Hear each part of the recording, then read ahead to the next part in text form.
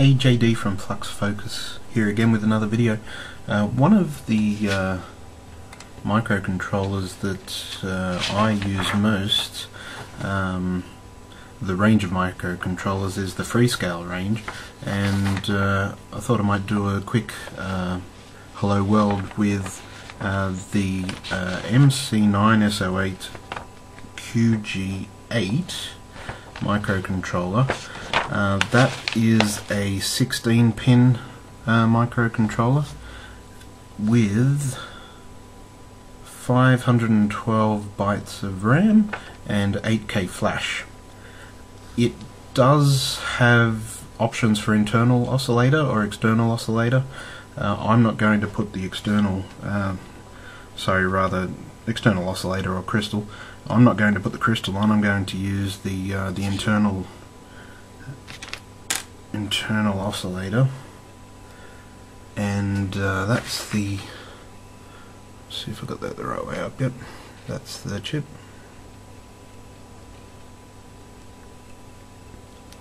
So it's pretty small, 16-pin package, and yeah, all I'm going to do is just put a bit of a board together that will have the microcontroller flashing an LED on and off. The microcontroller is a 3.3 volt device. I don't have a through-hole regulator, so I'm going to use an LD 1117 in what's that, a SOT223 package. And I think from here I'll speed up the video and we'll do a bit of code at the end.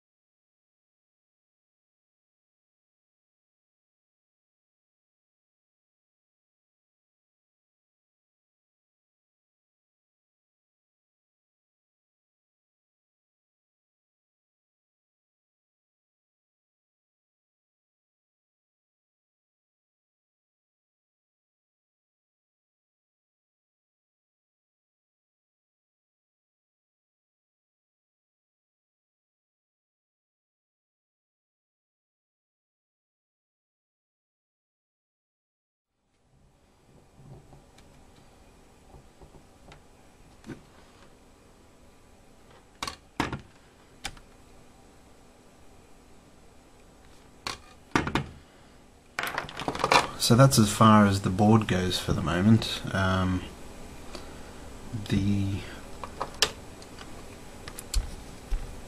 A few power supply components down the side,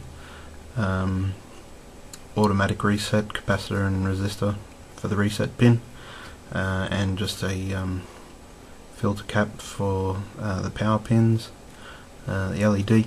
This connector, this connector over here is for the in-circuit programmer, and I'm using the P&E Micro BDM multi-link. BDM stands for background debug module.